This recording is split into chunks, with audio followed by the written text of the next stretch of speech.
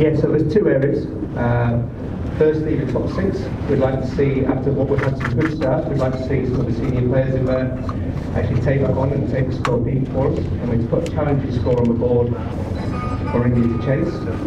So we need to take responsibility for doing that. And then in the bowling department, it's a constant work, and we see how India exploit the conditions when they're out in the field. We have to try and replicate that. And also keep the pressure on the Indian bowlers all the time, on the Indian batsmen all the time. So there are two areas that we're seeking to improve. Well, how do you look forward to the third match of the series, 2-0 down? So how do you look forward to tomorrow's game? We are very much looking forward to it. Obviously, we'd like to do 1-1 here, but that's not to be. So we have to look at this as another opportunity to firstly learn. Obviously, we have a World Cup coming up, so what can we take out of the experience, which has been superb so far for our young players out there, and some of the senior ones. But equally, we want to win. And we're here to play good cricket, we're here to win, and that's the attitude that we'll show tomorrow. And another question to you. What kind of a difference has Umran Malik has made to this Indian bowling attack? Because you don't see a genuine Indian quick that often. Well, I think he's bowled superb. I mean, you watch, he can change a game. When he comes in, the pace makes batsmen do strange things at times. And being an ex-fast bowler, I do enjoy watching fast bowlers work. I think the areas that he's bowled, he's hit a length hard. He used the wobble seam beautifully and used his bounce really well as well. So I think we can learn a lot from watching these guys.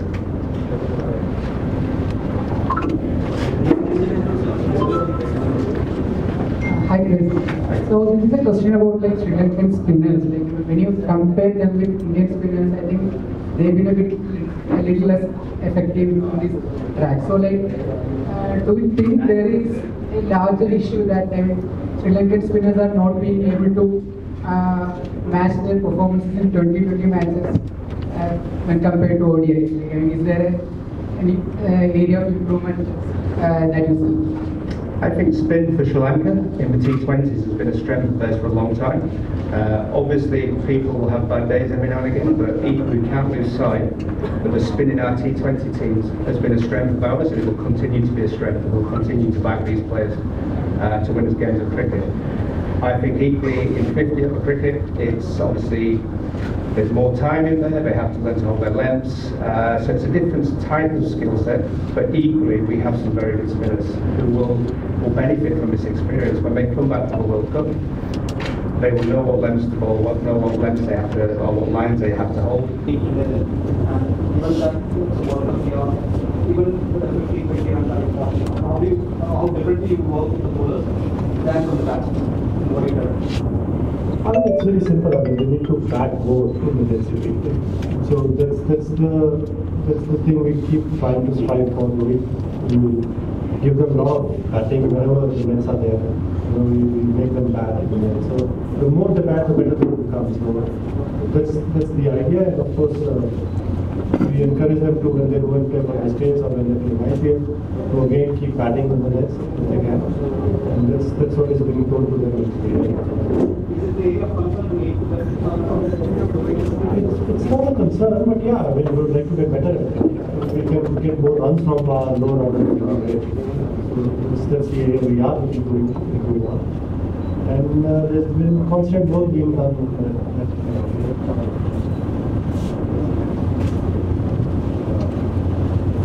One year between the two T20 World Cups, there were about 35 teams. This year was a very great time for the World Cup, we are less than 20 games. Is that a good thing or is it how do you look at that? 20 games are enough. I think if we can shorten the players that the core that we are focusing on, and we do as team management, I think we do understand which are the players that we are looking to focus on. So if we have that clarity, I think 20 games are more than enough to work on certain areas. We've always been a good 50 over format team. So just some areas to fine tune, and I think 20 games are enough.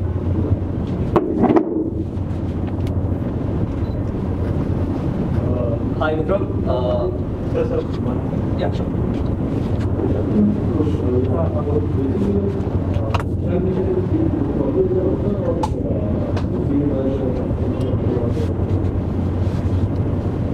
At the moment, moment he's been picked in the team.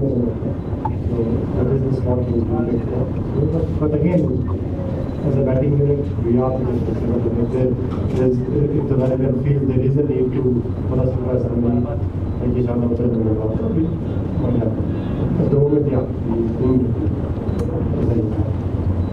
Hi, what do you expect from this pitch? I haven't even known it actually, so I don't know actually. So you should answer that. I haven't seen the wicket yet. So normally it's a little challenging surface. It's not a very high scoring surface, but I don't know. I haven't seen it. One more question. It's about the coach. So, about his health. Is he okay? He's absolutely fine. I don't know where that blue sky came from.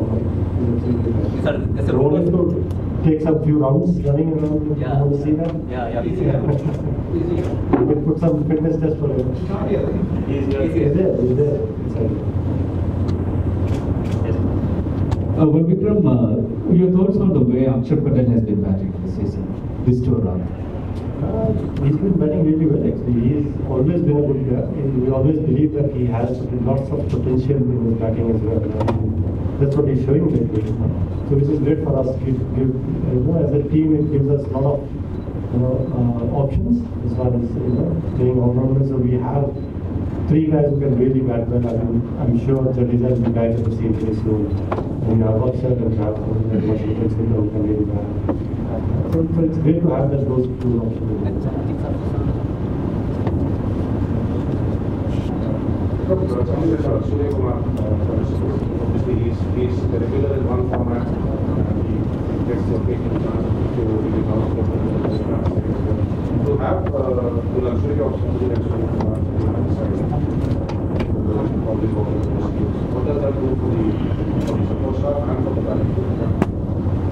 It's great. You're right. I mean, he has great potential. He's been in great form lately in T20 cricket. So it's great to have him in the reserves. And hopefully, when the opportunity comes, he will take that opportunity.